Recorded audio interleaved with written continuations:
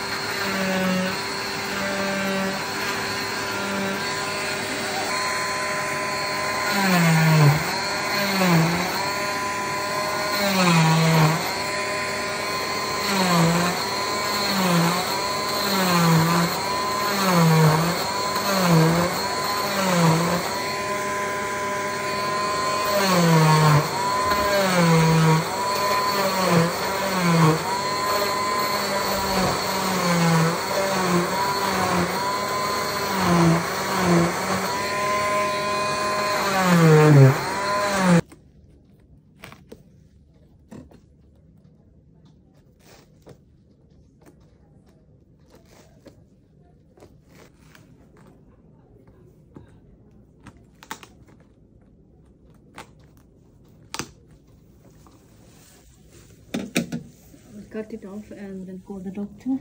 Okay.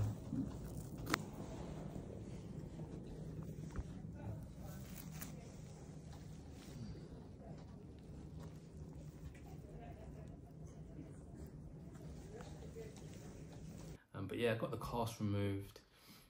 It looks scarier than it actually is, and it sounds scarier than it is. So at first the doctor came with like the nurse came with like a saw, and I was like, let me record this. To which she said, you're not allowed to record. You can take a photo, but you can't record. And I said, but what if you cut me? And the reply that I got was, this can't cut you. They put it on her hand, and it's almost like it doesn't spin, it vibrates. So it won't actually cut you. So that put my nerves at ease when she put it on her hand and it didn't cut her hand. So I thought, all right, okay, do your thing. They cut the boot off, the plastic, the cast, cut the boot off. And yeah, my foot got its first bit of freedom for what, 2.5 weeks. First bit of fresh air. I thought it would be like I thought my foot would be like all grimy and like dry off crust and smelling really bad, but I'll be honest, it didn't really smell bad. It didn't have no smell at all really, and it didn't have no crust or anything. I thought it'd be peeling, but it wasn't. The nurse wiped it down with some wipes, and then she got my boot, put the boot on for me. Oh, when I take it off, don't shake it, you say? Shake it. Oh, you need to shake it to spread them Spread away. it all out. Yeah. So bring your foot all the way, heel all the way to the yeah, it's like touching the sole thing. Can you wash this? You can, but we say Not to.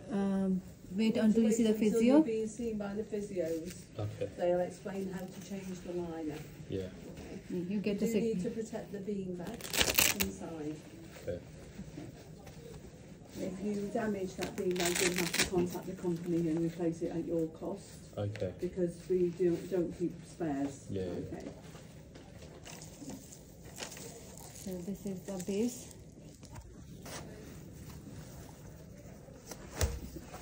So I think your heel needs to be sort of right to the end, all the way.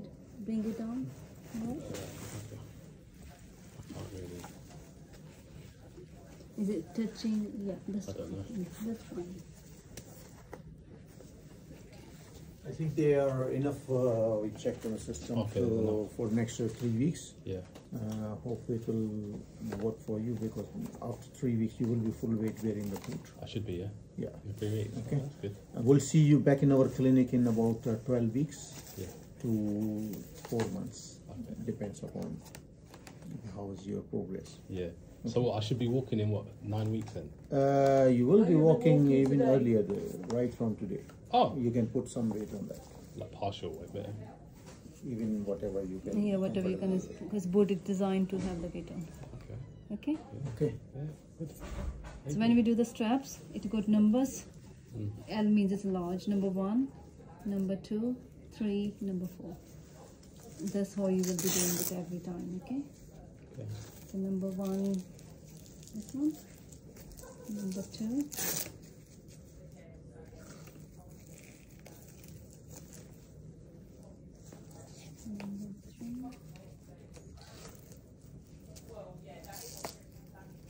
So it shouldn't be too tight or too loose. Okay. So it should be just enough to support you, but it will feel different because you're just out of the cast. Okay. Yeah. How it feels? Very compact. It's not like hurting you. I mean, You want to lose a little bit? Oh, it's okay. yeah. Very tight on the ankle. Yeah. This one? It will be. Yeah, it's not too loose. Okay. And when you put the boot on, the last thing you need to do, bring the screen, Push it down. push it down, and then pump the air out. This is the pump. So you need to, you don't need to count it, it will just stop, okay, when all the air is out. Oh wow. So that's your boot. So when you take it off, open it, bring it up so all the air gets out. Ah. Then when you put it back on, make sure you do this. All the air back out. Wow. Technology, eh? Technology, yeah. That's it. And The reason for the bean bags is so that it shapes around your leg. Oh. Okay. So this is the only, like, you can't get replacement. If anything happens, you need to ring the company. Yeah. So I will put everything for you in the bag, the instruction leaflet in it, so Okay. you can look at. The boot is very heavy. That was the first thing I said. I said, this is heavy. I said, this weighs about 6 kg. She goes, it weighs 6.7. I weighed it the other day. So I was close enough. Yeah, it's a special boot designed for the Achilles specifically. I've got to be in this now. I've got to be in it for another 9 weeks. So not too bad. At first, when you have the boot on, it feels like, it feels a little bit uncomfortable just because you become used to the cast. It's a slightly different feeling, but yeah, it's alright. It's not too bad. at least you can take it off for a minute or two if you want to go in the bath, which I have done. Just be careful because you still obviously you can't put your foot on the floor. Yeah, just be careful with that. I wouldn't do a shower still, not yet. No, still it'll be a bath throughout this whole process for me, unless I was in a shower and I had a stool in the shower and I sat down on the stool and showered myself that way. Otherwise, it's a bath thing for me for now. Or shower yourself inside the bath while you're lying down. When I was in the bath, I let my foot soak in the water for about a good 5 or 6 minutes. And I like my baths hot, so it wasn't boiling hot, but it was warm, very warm. And I was looking in the bath and I could see like bits of skin coming off my foot, like lifting off my foot and then just floating, and I was like, oh, all the dead skin's coming off now. So I gave it like a bit of a scrub in there. And when I came out, when I was drying my foot, dead skin was just dropping off. So I was scrubbing my foot with the, just with the towel, and all the skin was just coming off. I didn't even like need to press hard. It was just, dead skin was just coming off. So I think there'll be a lot of people who can resonate on that side of things. The instructions that I got were you can partially weight bear if you can. So as much weight as you can put on it. It's not all going to be like on your Achilles because your foot's still obviously in plantar flexion, but you don't want to be going on your toes. Like you don't want to be standing on your toes. So I have been like trying to walk around in the house, not like as an exercise, but like at least 4 or 5 times a day. Instead of like hopping, I will try and walk, and I just try and do like heel to toe. I just try and do that movement, just so that like, because something that I've noticed already within like the first 2 weeks, I lost a lot of weight in my legs. I think I've lost over a stone in 2 weeks just because I've not used my muscles. I've not eaten as much as I did before. I've not gone to the gym. So I've lost a lot of muscle mass. My legs especially, they've lost a lot of weight, and a lot of muscle. And it's so bad now that even standing up, so like this boot, like I said at the beginning of this conversation, the boot was quite heavy. So when I'm hopping around, like let's say I hop and I hang my foot, I start getting like, I can feel my hamstring like almost about to cramp up, as if I'm like, and that's just because it's not even strong enough to hold the weight of my calf and the boot as well. It's cramping up just from that. And I was like, wow, I've really lost a lot of strength and power here. So I'm trying to just walk on it a bit to build back a little bit of strength, a little bit of muscle in there. It's the smallest steps, like the smallest things at the moment are the things that are gonna help you to progress slowly. Because at the moment, all you can do is take small baby steps.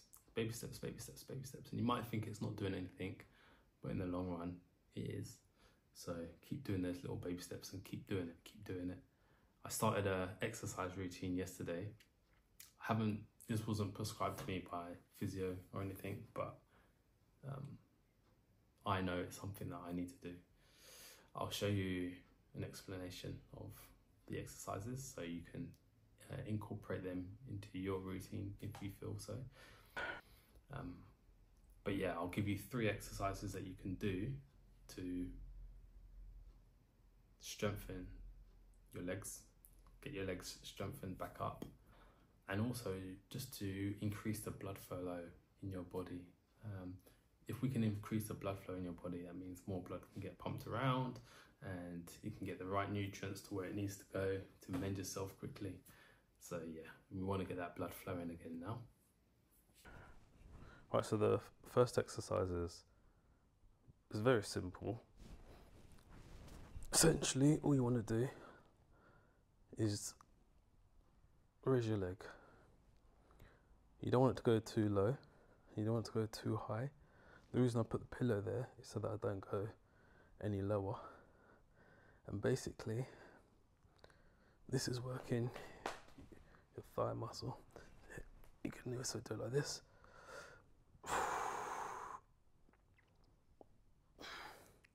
And even this boot, the boot weighs 6.5 or 6.7 kg. So I mean, once you do about 12 to 15 reps, you can feel it. Pause for, 30 seconds or so, 20 seconds, and go again.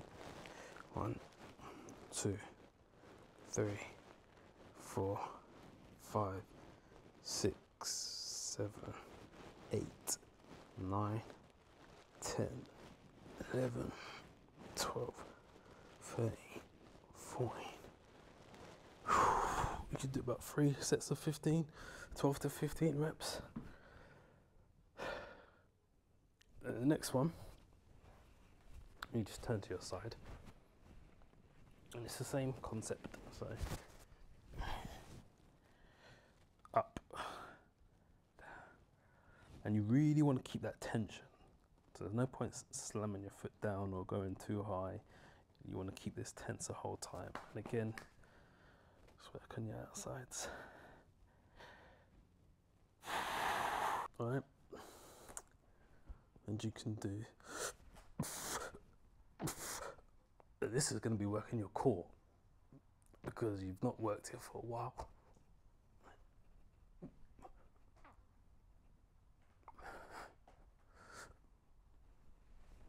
There you go. The nurse said that someone's going to be in contact with me to book my first physio within the next 2 to 3 weeks. So I've got that. It's actually in 3 weeks. So I was hoping it'd be in 2, but it's going to be in 3.